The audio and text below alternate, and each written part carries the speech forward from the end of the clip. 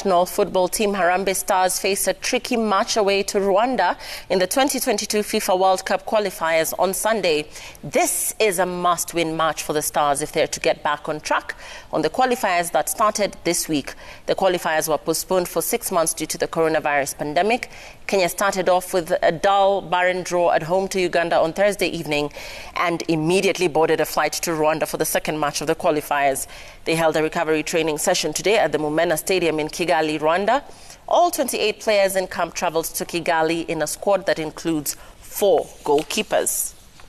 Get good results, but we didn't win the game, that's the most important thing, winning. Draw, anybody can draw the game, It's a must-win match for us because we want to be on top of the group as soon as possible, but we know we need to work hard for it, and it will come with a lot of pressure, but we are here to absorb the pressure as players. 9 and 6.